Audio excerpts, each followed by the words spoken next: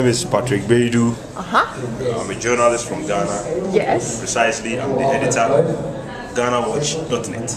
GhanaWatch.net. And what is GhanaWatch.net watching? We are watching our environment. We basically into advocacy for global change in the area, of the MDGs.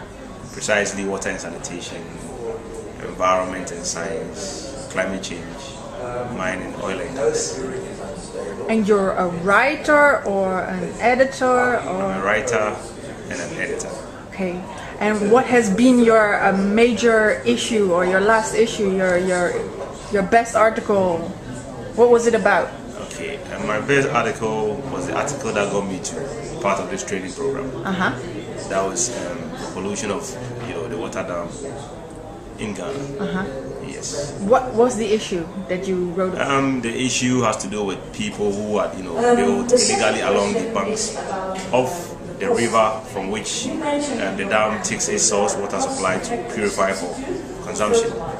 How their activities like rearing of livestock, and then activities upstream were having an effect on aquatic life and all that.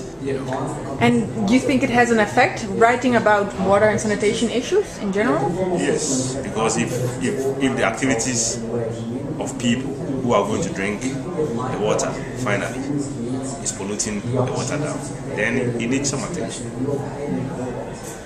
Did this article that you wrote in particular had a specific result? Yes. What was the result? The minister in charge of water resources visited the place, and he also ordered the local authorities to look at how they can stop the encroachment of lands near the river, and then the water company also moved in to address the issue of the water sources being polluted. Thank you very much for this short interview. You're welcome.